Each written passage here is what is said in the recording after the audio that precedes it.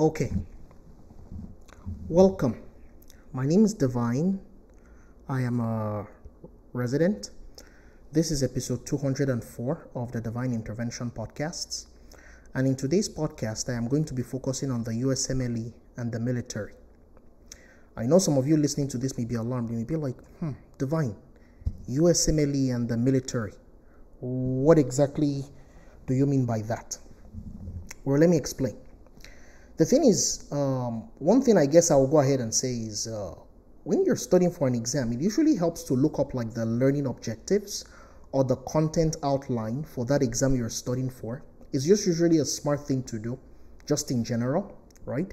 I notice it's extremely rare to hear people say, oh, I went through the USMLE content outline and almost like mentally checked off that I knew most of the information on it. Yes, they test certain bits of information more than others, but I always find it really helpful to look at the outline, because the thing is, when you look at the outline, obviously, again, it's not everything they test that will be in said outlines, but the thing is, those outlines can give you a very nice, clear indication of things you may want to pay attention to so that you don't get any unusual surprises as you're studying for the exam. Like literally, this first part of my presentation, it literally comes straight out of the content outline, right? You can see it says, this outline provides a common organization of content across all USMLE examinations. Each step exam will emphasize certain parts of the outline, and no single examination will include questions on all topics in the outline. The examples listed within the outline are just that, examples. Questions may include diseases, symptoms, etc. that are not included in the outline. The USMLE program, blah, blah, blah, blah, blah, blah, blah, blah, blah. Okay, let's go to the relevant part. So, as practice guidelines evolve or are introduced, the content on USMLE is reviewed and modified as needed.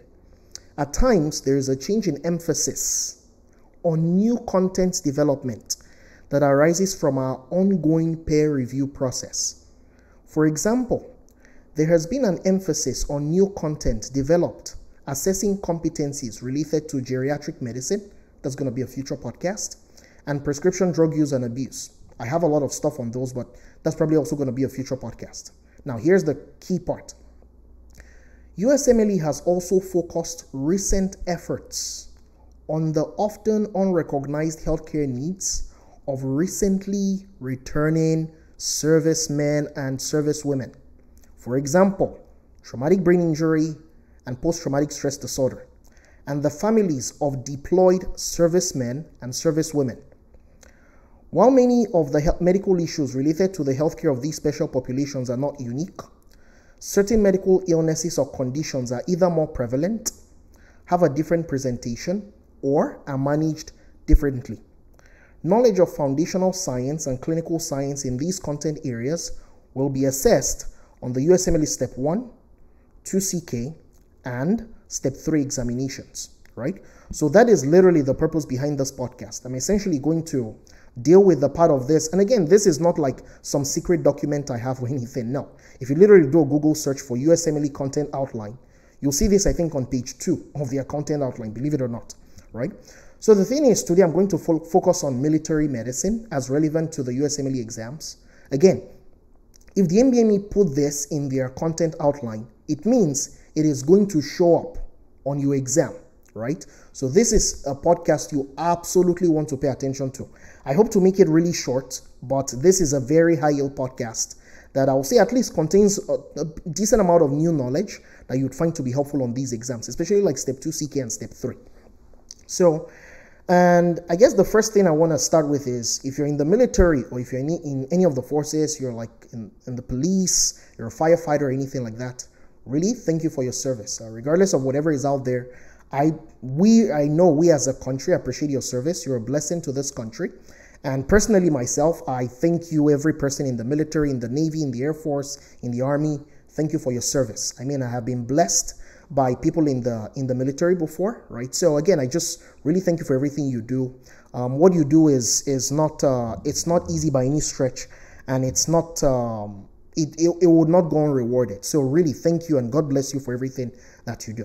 So let's jump right into it, right? So the first topic I'm going to go ahead and talk about here is traumatic brain injury. So you may ask yourself, okay, Divine, well, what is traumatic brain injury? And I'm going to call it TBI going forward, right? So what is TBI? Basically, TBI is anything that happens when you have like an external force that kind of like impacts the brain, right? So, when you have those external forces, you have like these acceleration and deceleration injuries that ultimately develop, right? So the thing is, you want to differentiate a TBI from like any other kind of brain injury, because there is traumatic brain injury, which is what we're focusing on today. And then there is also such a thing as a non-traumatic brain injury, right? So like an NTBI, if you may, right? So the thing is, a non-traumatic brain injury is something where it's more internal that gives rise to the brain problem, right? So for example, if a person has meningitis, right? If a person has a stroke, right? That is not an external force. It's not like something external is impacting the brain and anything like that. No, right? It's an internal problem, right? And the thing is, traumatic brain injury is very common in the military, but it's also common in sports, right? Like, so for example, if you look at like this thing that they call chronic traumatic encephalopathy amongst like football players, people that engage in wrestling, WWE and things like that, right? Those are all examples of traumatic brain injury, right? Those are all examples of traumatic brain injury. Now, what are the relevant things you want to keep at the back of your mind with respect to the USMLE exams? The first thing is, are there some preventive measures that could be used for traumatic brain injury? Well, the thing is, my discussion will be kind of scattered, right? Because the information for this podcast, I kind of had to call it from many different resources, right? So, I'll kind of talk of my information scattered. So pardon me, but again, this podcast will contain the vast majority of the high yield stuff you need to know, right? So what are some things you can do as prevention? Well, some things you can do is you can consider using like seat belts, right? Seat belts really decrease a person's risk of being a victim of traumatic brain injury, and also wearing helmets, right? I mean, if you notice the NFL in the US, right, a ton of people use helmets, right? Those things are all preventive to decrease the person's risk of traumatic brain injury, right? And I will talk about some preventive measures specific to the military as I go along. And obviously, traumatic brain injury is a lot more common in males than females, right? So that's a high yield thing to know. They can easily make that an epidemiology question on the exam, right? Now, the thing is, it is very important to know how to classify TBIs on an NBME exam, right? You want to be able to grade them by severity, right? And this is where the Glasgow Coma Scale comes into play, right? The Glasgow Coma Scale, I believe I talked about it in my surgery video or something like that. If I didn't talk about it in that video, I would strongly encourage you to look it up. This is something you actually have to commit to memory, because TBIs are graded commonly according to the Glasgow Coma Scale, right? So if, for example, your GCS score is 13 or higher, right, that's a mild TBI. Another name for a mild TBI is a concussion, okay? Now, if your GCS is from 9 to 12, then you're said to have a moderate traumatic brain injury. And then, I want to make sure this mic is on and everything. Okay, perfect. So, but if you have a GCS that is 8 or lower, right, that's severe TBI. And obviously, the lower your GCS, the very likely the worse your outcomes, right? And the pathologic hallmark of TBIs is just diffuse axonal injury, right? Like if you look at it under like, like histology, or you take like postmortem examples, you see diffuse axonal injury, even on imaging, especially if you use certain like MRI sequences, you don't need to worry about that, like diffusion tensor imaging and all that stuff. You can actually see like that diffuse axonal injury. It's a pathognomonic pathologic feature of TBIs. Now, the thing is, if they ask you on a test, right, because the NBME, right, when they are talking about neurological disorders and psychiatric disorders, they care quite a bit about neuroanatomical relationships, right? So, for example, if you remember from my psych video where I talk about how schizophrenia is associated with like a big size of the lateral ventricles, or Alzheimer's disease is associated with dysfunction of the basal nucleus of Meynert, or decreased activity of cholinacyltransferase. Well, TBI has some neuroanatomical relationships that you'd want to keep at the back of your mind for exams, right? So, for example, if a person has TBI, right, like the parts of the brain that are most susceptible to damage, right, are the anterior temporal lobes, and then there's a part of the cortex called the orbital frontal cortex. I'll say that again. The anterior temporal lobes and the orbital frontal cortex are the most likely regions of the brain to, I guess, let me put it this way, they are most susceptible to damage in the setting of a traumatic brain injury. Now, the thing is, when a person has a TBI, especially when it's a particularly bad one, right, they can have signs and symptoms of increased intracranial pressure, right? And one thing your friends at the NBME can do to clue you into the person likely having increased ICP is they will give you like the Cushing's reflex. Obviously, they won't say, oh, this patient presents with bradycardia, hypertension, and respiratory depression. No, they're not going to do that, right? No smart person will do that. They will give you actual vital signs, right? You know, they will give you like a respiratory rate of like 6 per minute, and they will give you like a blood pressure of like 180 over 120, and then they will tell you that, oh, this person has like a heart rate of like in the low 40s or something like that. Or they can even show you an EKG where the person is in sinus, but the person is in sinus bradycardia, right? So those are all things your friends at the NBME could do to you, right? So be watchful or be vigilant of those signs of increased intracranial pressures on NBME exams. Now, the thing is usually, right, when a person has TBI, right, it's usually in an emergency setting. Usually your first diagnostic test is to go ahead and perform a CT of the head. Although the CT of the head does not give you as much information as an MRI, right? So if you don't see CT as an answer choice, go ahead and go with MRI. Just choose MRI. Don't worry about the sequence. That's more radiology speak. That's not something you should be concerned about taking the exam. Now, this is the one other high yield thing to know, right? So the thing is, N-acetylcysteine has actually been shown to be very helpful in preventing like sequelae of for traumatic brain injury, right? It has been shown to be a preventive measure, especially in the military, right? So you could get an exam question about a person that's a victim of TBI, right? And then they say, oh, which of the following is the next best step in management as a preventive measure, right? You want to go ahead and administer N-acetylcysteine. I'd imagine that it probably has something to do with like preventing free radical damage in the brain or something like that. I didn't really dig much into the mechanisms on that. And again, like I said, I may have more military medicine podcasts in the future. I will certainly have a geriatric podcast in the very near future. Because again, as you can see from the outline, those things are very important and high yield to know, right? So N-acetylcysteine is a very nice preventive measure. And then the thing is, within the first 3 hours of the person suffering that traumatic brain injury, you also want to give something known as tranexamic acid, right? Like many times in the hospital, that's what's known as TXA. Surgeons refer to it as TXA.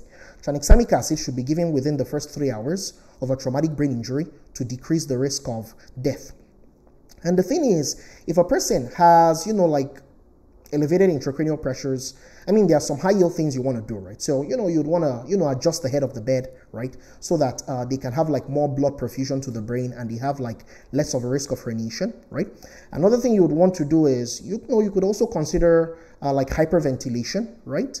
In fact, the quickest means, this is very high yield to know, the quickest means of acutely lowering intracranial pressures is hyperventilation. But it is absolutely important to realize that hyperventilation is a short-term measure.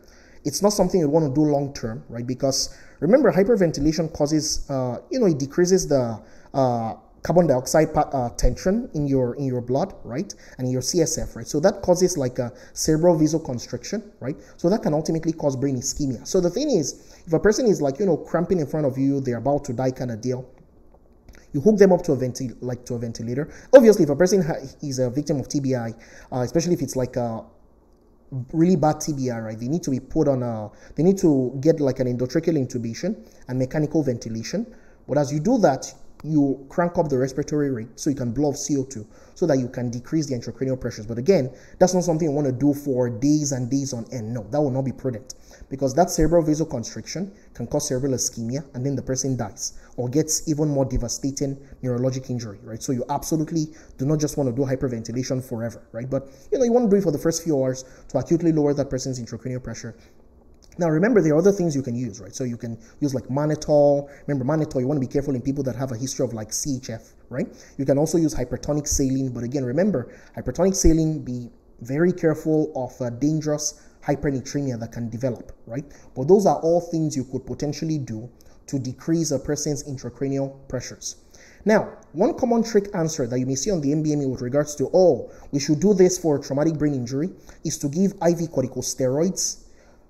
Listen to me here. Do not give, because many people think of it, oh, if a person has elevated ICPs, I can give steroids to decrease the swelling. The thing is, when people have a traumatic brain injury, the mechanism of injury is different, right? So when a person has a TBI, you absolutely, on your NBME exams, should not give corticosteroids, right? Corticosteroids have actually been shown to increase the risk of death in the setting of a traumatic brain injury. That's something very high yield. You want to make sure you know for exams, right? And then the thing is, in general, when people suffer a TBI, you want to keep them at normal body temperature, right? Don't make them hyperthermic. If they're hyperthermic, right, then their brain's metabolic activity will increase, right? And again, you're already dealing with a brain that cannot deal with much. I almost think of it this way, right? So say, for example, right, like, if you have savings in the bank, right? If the economy collapses, you're probably going to be fine. You're not going to have too many issues, right? But let's assume you're living like paycheck to paycheck, right? If the economy collapses and you lose your job, you're screwed, right? So the thing is, when a person has a traumatic brain injury, the brain has very minimal reserve, right? So usually the smart thing to do is to not make them hyperthermic.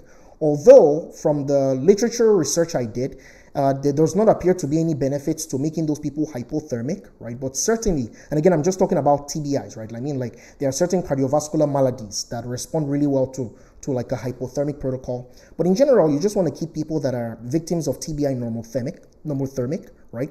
So that, again, you don't increase the metabolic needs of your brain, because, again, their brains do not have much in the way of reserve.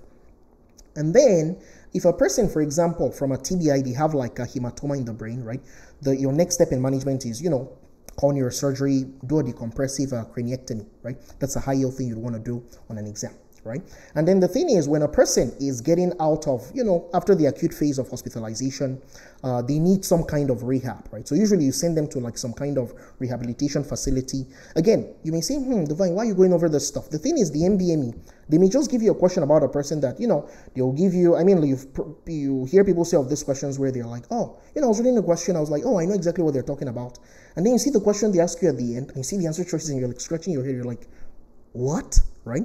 So that is one thing that can happen on these exams, right? So after a person gets acute hospitalization, they need to be sent to a rehabilitation facility, right? And usually it's some kind of like subacute rehabilitation facility that he gets sent to, right? And then, if you remember my NBME weird podcast where I talk about like prognostic factors, most common causes of death and all that stuff. And by the way, if you're taking any of these USMLE exams, you really should listen to episodes 37, episodes 97, and episodes 184. And then there's a social sciences podcast that I have that's very high yield to know for purposes of exams. So the thing is, the biggest prognostic factor after a person gets a traumatic brain injury is really the severity of initial injury, right? So obviously a person will have a much worse prognosis if they have a severe TBI compared to a person that has a mild TBI. And they can even give you like a diabetes insipidus question. It'll be more so like a central diabetes insipidus question when a person has a TBI, right? So, if they give you a question about a person that is hypernatremic after a traumatic brain injury, and then they have like urine that has very low specific gravity, or urine that has, that is not very concentrated, that has a very low osmolality, then you absolutely want to think about a central diabetes insipidus developing under those circumstances. And then, one other thing you may get tested with on an exam is they may ask you like, what is the most common cognitive impairment that arises after a person develops a traumatic brain injury? It's almost always memory loss, okay? Memory loss, very high yield, is the most common cognitive impairment that develops after a person suffers a traumatic brain injury. Now, what if they give you an NBME question and they tell you that, this person had like a mild TBI, maybe their GCS was like 14 or something like that. And then they tell you that, like this person after, like 4 days after, they're getting like, or days or even weeks after, or even months after, believe it or not, they're having like chronic headaches, they feel dizzy all the time, they have like this increased sensitivity to like light and loud noises. What should your diagnosis be under those circumstances? I would really hope you're thinking about something called post-concussive syndrome, okay? Post-concussive syndrome, right? Again, it's if you see a person having like a lot of like neuropsych problems, like headaches, that's probably the most common one you see on exams. So headaches, dizziness, problems with sleep, increased sensitivity to lights and sounds, anxiety, depression, agitation, irritability. Again, after a mild traumatic brain injury, think about something called a post-concussive syndrome. And then one closely related disorder that your friends at the NBME could test you on is they could ask you about a person. They could say, this person suffered like a mild TBI, like, like maybe like 2 weeks ago or something, right? And, they are still in the recovery phase from that TBI. And then they suffer like another TBI. And then they tell you that, this person just crashes, deteriorates, and subsequently passes away or becomes like persistently vegetative or anything like that. If you see that, you want to think about something called the second impact syndrome. I'll say that again, the second impact syndrome. Okay, basically, if you're recovering from a traumatic brain injury and then you get a superimposed one, those people can actually have pretty bad outcomes under those circumstances. So personally, I think those are all the big things, high-yield things I want to talk about in regards to TBI. So I'm going to go ahead and move to the next topic, right? So the next topic is PTSD, right? So again, I know you may say, oh, Divine, I've heard about PTSD from your psych video. Yes, you've heard about PTSD from my psych video. But the thing is, again, specifically to the military, there's a few more high-yield things that you want to keep at the back of your mind for purposes of the NBME exams, right? So the first one is, PTSD is very common in like deployed veterans, right? Especially like veterans that again return from military duty. In fact, like if you read the literature about like 1 in 4 veterans end up having PTSD. And the thing is, the problem with PTSD is not just the PTSD that's the problem. Besides the PTSD, they also tend to have like other comorbidities, right? Like they can have like alcohol abuse, right? That's actually one of the most common comorbidities that's associated with PTSD in returning servicemen and servicewomen, right? So that's something you want to keep at the back of your mind on exams. And I'll say more about that as we go along, right? So how do you treat this PTSD? The thing is, PTSD treatment is divided into 2 major parts for servicemen and women, right, on NBME exams. The first one is pharmacological therapy, right? So the thing is, pharmacological therapy will be SSRIs, right? And for the most part, the ones that probably have the most data behind them are drugs like sertraline, right, and fluoxetine and paroxetine. Also, the SNRI, venlafaxine, has also been shown to help in PTSD, especially again in military servicemen and women, right? And then remember though, like how does PTSD usually present, right? So usually people that have PTSD, they'll have like distressing thoughts like related to a bad event that they experience, you know, like maybe being stuck in a battlefield or a bunch of their people in their cohort died in battle or something like that, right? And then they will have like distress whenever they see like any cues, right? So let's say a person sees an accident, right? They see that accident and it triggers memory of like their Humvee blowing up or something like that, right? That can trigger like distress, right? And then usually those people also tend to have like autonomic hyperactivity whenever they have these symptoms. So their heart rate may go up, their respiratory rate may go up, right? Their blood pressure may go up, right? Those are all things that are classic for PTSD. Right? And then these people also tend to like try to avoid those triggers as much as is possible. And they have, I mean, you can't blame them, right? They avoid these triggers because it spurs many of these distressing thoughts, distressing emotions, distressing autonomic reactions to whatever is going on, right? And one thing I will go ahead and say is, again, this can be a very unique NBME question. The thing is, people that have PTSD, like PTSD is more common when you have the trauma arise as a result of an interpersonal circumstance as against like, let's say like a natural disaster or anything like that. In fact, like I'll give you an example, right? Like one of the most common psychiatric comorbidities that arises after rape is PTSD. In fact, rape is one of the, like being a victim of rape is one of the most common causes of PTSD in the US, right? So interpersonal like trauma, right, is a bigger risk factor for PTSD in comparison with like natural disaster trauma. Again, I'm not belittling those, but I'm just telling you what is more common. And again, it's very high yield to know that for the purposes of exams. Now, the thing is, for you to say a person has PTSD, you need to have these symptoms I've just described for more than a month, okay? If they have these symptoms for less than a month, it is called acute stress disorder, okay? It is called acute stress disorder. Why is that important? The reason that's important is because you do not, I'll say this again, this is very high yield to know, you absolutely do not give SSRIs for acute stress disorder. Acute stress disorder, for the most part, you know, you can do psychotherapy or whatever, right? But like the full-on pharmacologic PTSD treatment does not apply to acute stress disorder. Again, this is something that is very high yield to know for the purposes of the USMLE exams. And then another thing you may see with PTSD is like nightmares, right? You can give prazosin to actually help with treating the nightmares that are associated with PTSD. Now, what is one big area that your friends at the NBME really care about with regards to PTSD, again, especially in the military? One big area that they really care about is the CBT that is used for PTSD, right? The thing is, there are many CBT techniques, but the thing is, the NBME kind of expects you to know what some of these CBT methods entail. And the classic ones you want to keep at the back of your mind, at least these buzzwords you want to recognize on your exams. You want to recognize things like exposure therapy. Sometimes they call it prolonged exposure therapy, especially when you're referring to PTSD. Essentially, you expose those people to the thing that triggered their PTSD in the first place, but you expose it to them in a non-harming environment. You expose it without the goal of harm, right? You're just trying to make them a little more comfortable with the events that surrounded whatever triggered their PTSD in the first place, right? And the thing is, exposure therapy will also be the right answer, like the right CBT answer for psychotherapy. In an NBME exam question that talks about OCD, right? So like obsessive compulsive disorder, generalized anxiety disorder, and also phobias, right? Phobias are probably one of the more common ones as well on NBME exams for that, right? And then another thing that is usually done is something called cognitive processing therapy, right? Basically, those patients face and discuss the events in detail, right? And then you then work little by little with a therapist, right, to begin to address like maladaptive thoughts and maladaptive responses that it's mostly a thought-based therapy, right? Like maladaptive thoughts relating to the event. You try to work on those from that perspective. And then there's another one that's, I feel like this is unlikely to show up on the NBME exam, but just for the sake of completeness, I'll talk about it. It's something called, it's like eye movement therapy. You can look it up online, but I don't see that as something that the NBME may put too much stock in, right?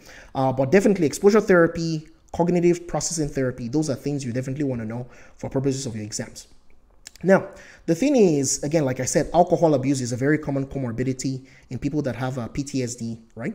And again, people that have PTSD should not get benzos, right? Do not give them benzos.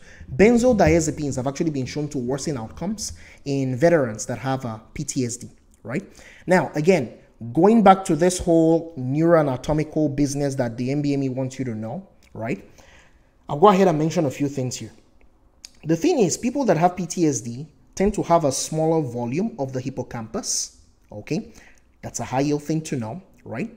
And people that also have PTSD, they tend to have an exaggerated response to something called like the dexamethasone suppression test, right? So I'll just make up numbers here, right? So let's say you give a person dexamethasone. I mean, obviously that will suppress a person's CRH and ACTH, right? So let's say, oh, the suppressed cortisol level you get after the test is like 10, right? People that have PTSD may have like a cortisol level of 1. Right, so they have higher than normal response, right? An exaggerated response to the dexamethasone suppression test, right? And usually these people, right, if you check their urine, they actually tend to have pretty low levels of, in fact, to be honest with you, I think of PTSD as a maladaptive hyperadrenergic response, right?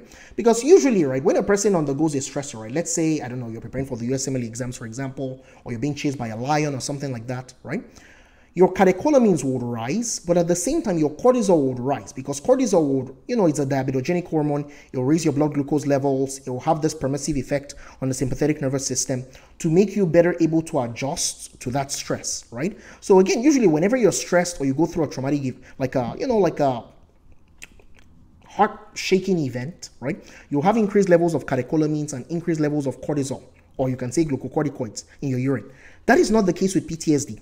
People that have PTSD, if you check their urine, they tend to have elevated levels of catecholamines, and then they tend to have abnormally low levels of cortisol, right? So you're like, is it because they have low levels of cortisol? Is that why they are not able to adjust to those problems that they get from, again, the hyperadrenergic response when they have these PTSD episodes, right? So who knows? That's food for thought, right? That's something, but definitely know the part about the abnormally low levels of cortisol and high levels of catecholamines in the urine in people that have PTSD. Again, that is absolutely something that your friends at the NBME could test on an exam.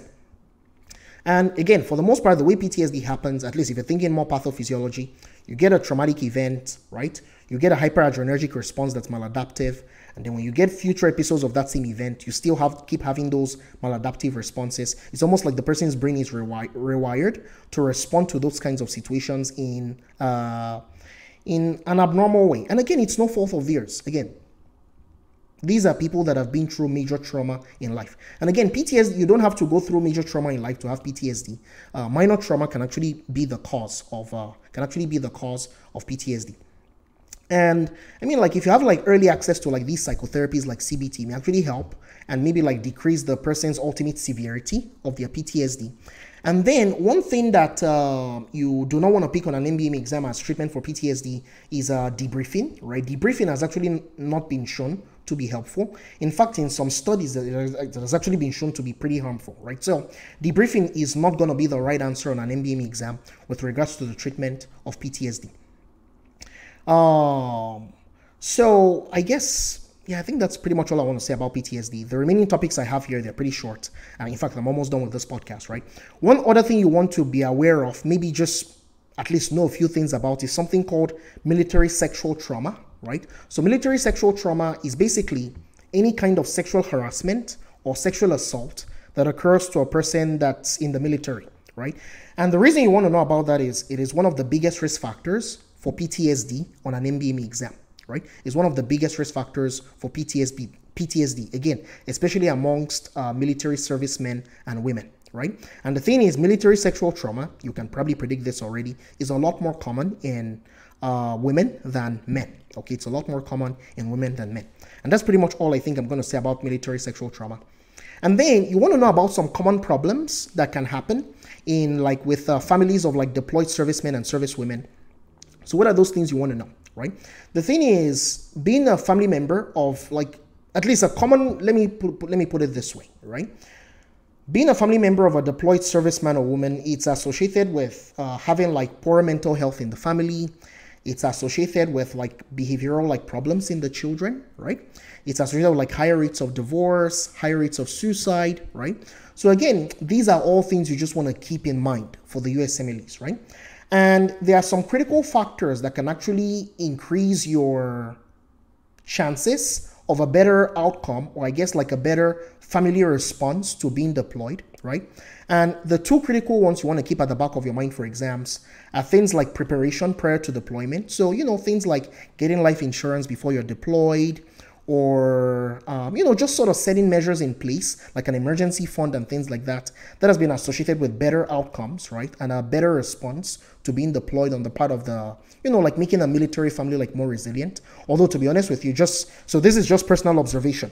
I feel just in general, military families are more resilient than the average family. I'll just go ahead and throw that out there, right? And then the second critical factor is increased levels of communication while the service member is deployed, right? So, if you have more communication with your family, right? Well, I mean, just think of it, right? In any relationship, not even in a relationship between a military spouse, between military spouses or whatever, just in any relationship in life, communication is the bedrock of any successful relationship, right?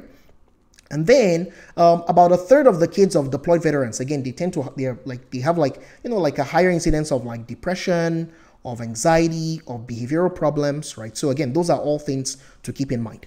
And then to round up, I guess, let me just say a few more weird things that, they don't really fit into any of these topics, but they're kind of important to know. Remember, homelessness is also a big problem amongst the veterans, right? It's if you compare a veteran, right, to a deployed veteran to a non-deployed veteran, right? Amongst men and women uniformly, there's a much higher rate of homelessness, especially in the female population, believe it or not, right? And the thing is, the most common, this is very high yield, the most common comorbidity in a person that is a homeless veteran, it's actually a substance use disorder, right? Substance use disorder. The vast majority of these people, the substance in question tends to be alcohol, right? It tends to be alcohol, right? And these people also have a pretty high incidence of PTSD. I think there was a thing I read, an article I read that said I think as high as 45% of homeless veterans have PTSD, right? So wherever you can, if you can contribute and just help out or volunteer in programs that are targeted towards helping our veterans. Because, I mean, these people are going out of their way, right? Selfless service. They're going out. Usually they're traveling to distant places to help this country, right? Just do your best for them, right? Because they're going out to protect you, right? We should also try to protect them ourselves in whatever little way that we can.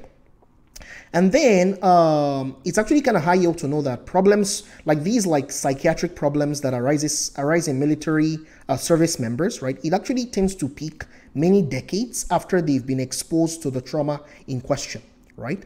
And again, there is a very high incidence of like suicide and suicidal ideation amongst military members that have PTSD, right? And it's even, the risk is even higher when they have like other comorbidities in addition to their PTSD.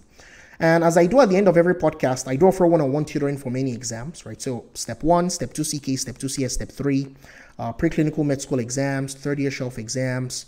If you're a medicine resident, right? So I tutor for the ABIM board exam, the internal medicine in training exam. And then if you're a college student and you need tutoring for like general chemistry, organic chemistry, physics, biochemistry, histology, physiology, I offer tutoring for all those things. If you're interested in any of those things, please feel free to reach out to me. I also do these booster courses for the USMLEs. It's like 20 hours for step 1, and it's actually now 15 hours for step 2 CK and step 3. I'm beginning to incorporate some new content into these sessions, right? So it's now 15 hours for step 2 CK and step 3, and it's 20 hours for step 1, right? If you're interested in any of those things, reach out to me. And then I also offer like these large group USMLE comprehensive courses. It probably runs for about 100 hours.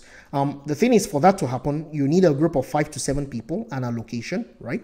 And then I also offer coaching, right? So if you're like a med student applying to residency, so like an ERAS application, or a college student applying to med school, so like an AMCAS application, I do offer like one-on-one consulting with regards to like personal statement editing, application editing, rec letters, mock interviews, things like that. Again, the vast majority of people I've worked with have all matched their first choice. And again, I have like 1 year's worth of like very intense experience with an admissions committee of a top 2 med school, right? So again, if you're interested in any of these things, either reach out to me through the website or send me an email at divineinterventionpodcasts with an S at the end at gmail.com.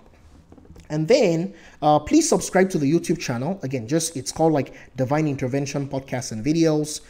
Subscribe to the Apple Podcast. I also have this on Spotify Podcasts, on Google Play, right? And also just the WordPress website. Please subscribe, and any valuable feedback that you can leave is always appreciated.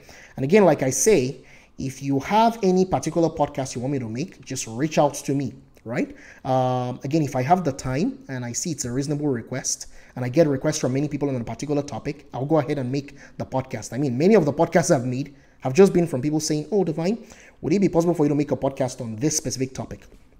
So thank you for listening. And again, please listen to this podcast. This is something that is very high yield to know, because again, the USMLE cares about the military, which they should actually, on their new exams, right? So again, just something to keep at the back of your mind. So have a wonderful rest of your day. Thank you for listening. God bless you. And again, if you're in the military, remember, your service is not unwarranted. Your service is not unappreciated. We really appreciate it, and God bless you for all you do. Thank you. I'll see you in the next podcast.